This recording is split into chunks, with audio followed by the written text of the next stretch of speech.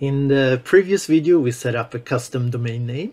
In this video, we're going to set up enrollment for Windows devices. So we're going to follow this document here. We're going to do the first steps here. We're going to enable automatic enrollment and then add more DNS registries for our custom domain. So let's start by enabling automatic enrollment, and we're going to do that in Azure AD.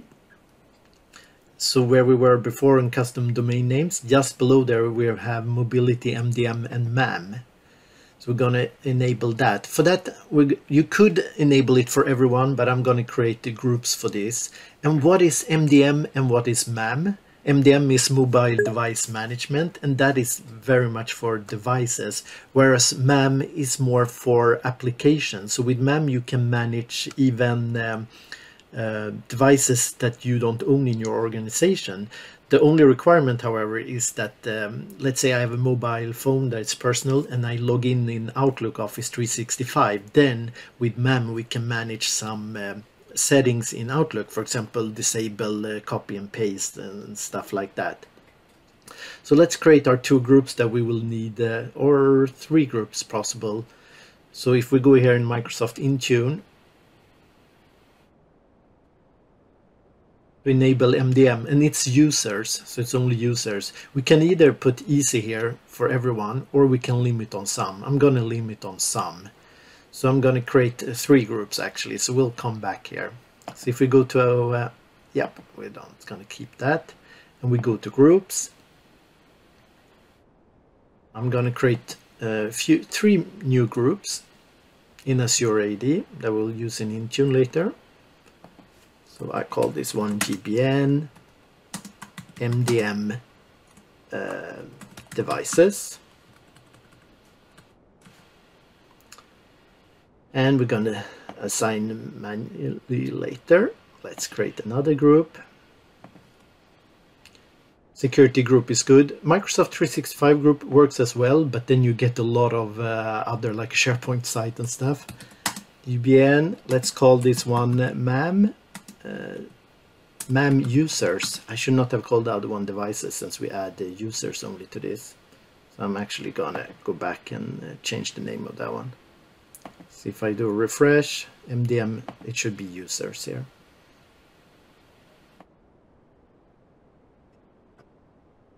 Users, save. It had been saved. Okay, I'm going back to groups. Refresh and see if our MAM user, yes. And let's create the last group called GBN MDM enrollment. Can I spell that? Enrollment users, something like that. Create that. I'll wait for it to show up. Perfect. We have our three groups. They are empty now, but if we create custom users that we want to be able to enroll, we can add them to these groups. So let's go back to Azure Active Directory, and then we go to Mobility, MDM and MAM. We start with Microsoft Intune and we do enrollment after. Let's put some. Again, you can put all, that's not a problem. Hi, this is John from the future. I'm actually recommending you to check all here instead of battle with the groups. Then you have to add all new users and everything. So if you just have a lab, you could go with all. If not, keep the groups. Thank you.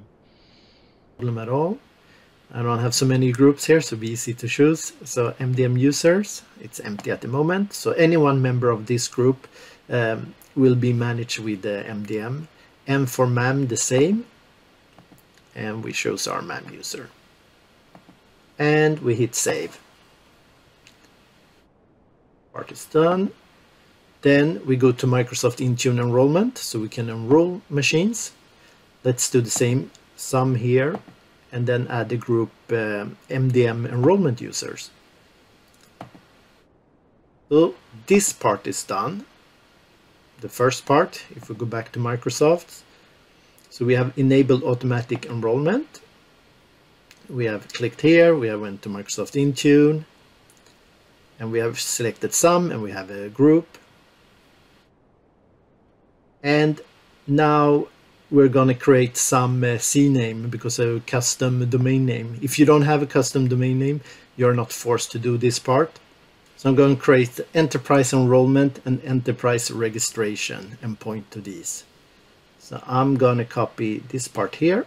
It's going to be a Cname, a common name. So I go back to DNS here. So let's manage custom records. This one is good. Let's create a new one. So enterprise registration, type, Cname, time to live. I think it was a bit 1 hour. Okay, perfect, 1 hour. And it should point here to Microsoft. And paste that in. Perfect. That's for enterprise enrollment. We need one for enterprise registration also. That here. Looks like I got a space before. Like, yep. Then do a Cname. And let's see what that points to. Enterprise registration windows.net. I'll right click to be sure here, copy.